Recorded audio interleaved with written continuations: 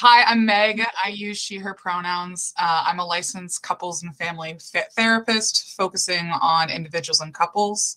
And I've been working with the Center for Growth for about 3 years now.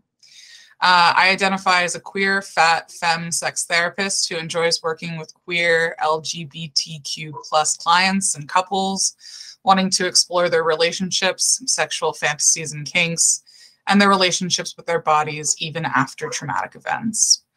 I use a systemic approach to aid my clients with exploring, understanding, and accepting intersectional identities and dynamics.